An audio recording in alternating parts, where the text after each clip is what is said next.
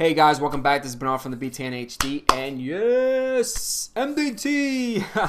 So I think the last thing that I did with you guys with the latest build, which is 8443. Let's go to help and about Microsoft Deployment Workbench 8443. Yes, we installed it. We installed the latest ADK for Windows 10. We installed the deployment bench, and also we imported Windows Server 2016 because I'm going to be doing something later on with that, and we created a task sequence. So as you guys know, I love to deploy my operating system with what? PXE boot. So we're going to install WDS, and also we're going to configure our DHCP. This is the first time for me configuring DHCP within the environment because the times that I've deployed is I've been using my router to use DHCP. I've never actually configured DHCP within the Windows environment. So this is a first for me. So I got it up and running, and let's expand this and close that up, and let's stretch this out a little bit. I created my scope, but within my scope options, I just have like the basics. And I need to get in here and configure it for it to work properly. DHCP and WDS both use the same port options, both UDP options. I believe 66 and 67 are used for both of them. So that means if DHCP is using a particular port and WDS needs that port, I believe 67 or 66, is a collision between traffic. So you have to configure DHCP properly for it to share that traffic within your WDS. So let's get started. So I'm going to click on Windows and Server Manager. And once Server Manager is up and running, we're going to click on Manage, Add Roles and Features. We're going to click on Next, click Next, click Next. And what we want is our Windows Deployment Services. So we're going to click on that. We're going to add all the features. We're going to click on Next. Awesome. Click next on that.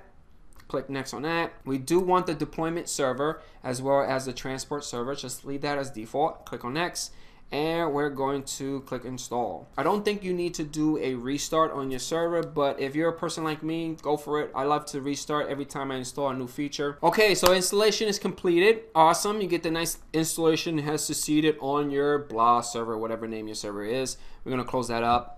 And I'm also going to close up this window because I don't need it anymore. We need to click on Start, and we need to locate our new service. So let's go, where are you? Windows Administrative, and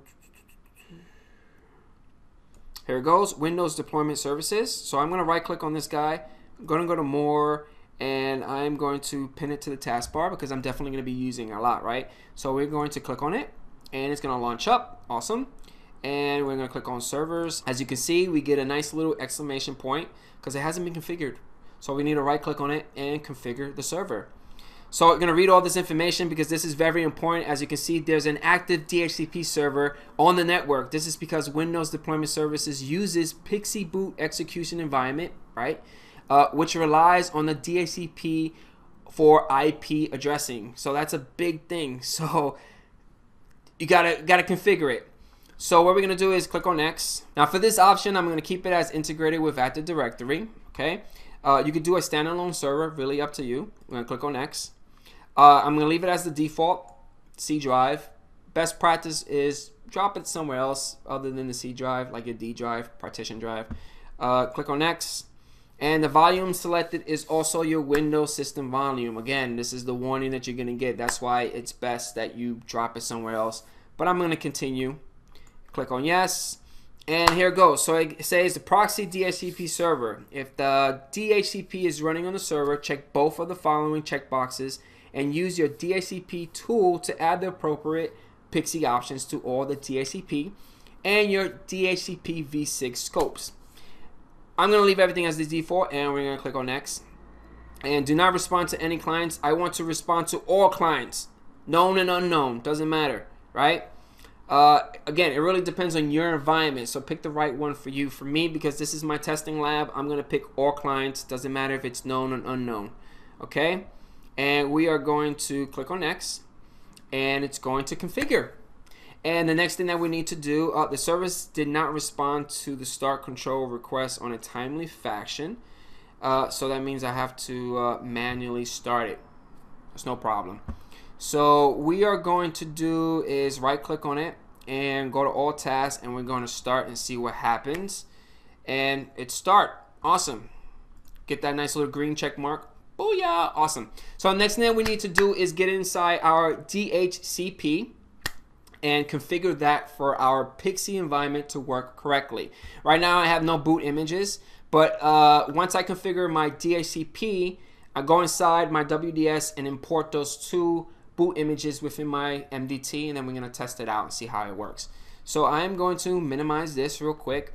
I'm going to go inside my DHCP, most likely scope options. I'm going to right click and configure options. Now the one that we need to do is, I'm looking at my notes right here, my little black book, always have my notes with me. We need to do is a 66 and a 67. Now 66 is a boot server host name, which would be the IP address of your WDS, all right, or yeah, your WDF server. And your 67 is the boot file name, okay? So let's locate our 66. Go all the way to 66. Awesome. This is the one that we want, 66. And the stream value would be your IP address of your MDT/WDS server. So I'm going to do a Windows R. I'm going to do a command cmd ipconfig. And it is 192. That's my number. I don't know what you guys have. So we're going to do is a 192.168.47. This is actually IP address from my environment, from my lab, and we're going to press apply. Oh, I got a comma in there. Got a comma, make sure it's a period. And then we're going to apply. Excellent, because definitely we're going to have an error if I have a comma there. And the next one would be 67, your boot file. And for the boot file, I'm pushing out 64-bit stuff. So I'm going to do is a /boot/x64/ and wdsmbp.com is it, right? And we're going to click apply and okay. I'm going to exit out of this command prompt. So once everything is configured within our DHCP server, what we're going to do is let's get inside our WDS. I'm going to right click on my boot images. I'm going to add a boot image. I'm going to browse, and I'm going to go inside our deployment share, which is C drive, deployment share, boot, and I'm going to do only the 64-bit, and later on behind the scenes I'm going to do 86. So I'm going to do 64, and I'm going to click next and next, and it's going to import that boot image within our boot images node within our WDS server. So once that's done, what I like to do is restart my WDS. You don't really have to do that, but I like to do that. So I'm going to click on finish, and I'm going to right click on it and go to all tasks and then restart it. If everything goes well, I should get this nice successfully restarted the WDS. Awesome. I'm going to click OK. And now it's time for us to test this bad boy out. So what I'm going to do is going to make this a little small because I'm running VMware Workstation with all my environment.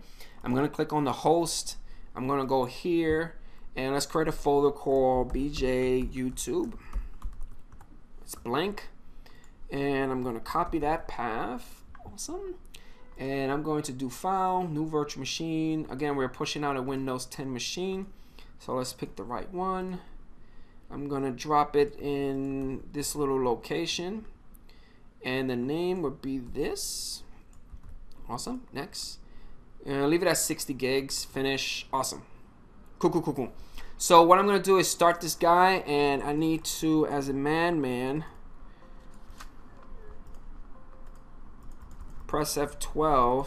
Okay, cool. It takes forever within VM Workstation to get into the PXE boot, especially if you have one of those keyboards that you have to do like function to make it work. But it looks like it's up and running. It's only picking up the 64-bit light touches because that's the boot image that we inserted. And we are going to hit enter. It's going to boot into our 64-bit within our MDT. How awesome is that? I'm going to go here. I want to go inside our address pool, address leases. Oh, look at that. Oh, look at that. Look at that. Wait a minute. Is that the machine?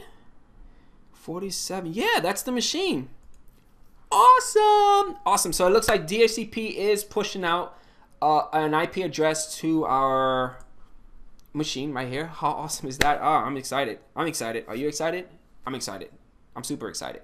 Cool. So our MDT is working with no problem. Okay, so far what we've done is install WDS. We configured it. It gave us a nice little warning that we have DHCP enabled within our environment. Once we got our WDS up and running somewhat, we had to go inside our DHCP and configure two policies. We configured 66 and 67. Our boot server host name was the IP address of our MDT/WDS server. And for the boot file name, we pointed it to boot64wds nbp.com. Now, this particular file is located right here within the C drive. I'm going to show you C drive, remote install, and boots. And whichever flavor you're doing, 64 or 32-bit, just go inside that folder. We did 64, so if you go all the way to the bottom, there it goes. A lot of people will use PXE boot, but for me, I like to use this guy right here because it always works for my environment. If this file doesn't work for you, try the PXE boot and try that out. But it looks like it's working because it picked it up. And I say if I exit in command prompt and I do a IP config, here it goes 47.141. If we go inside our address list, 47.41, so it's working with no problem. Hopefully you guys enjoyed this video. Leave comments right below and I catch you guys on the next MDT video. Peace out.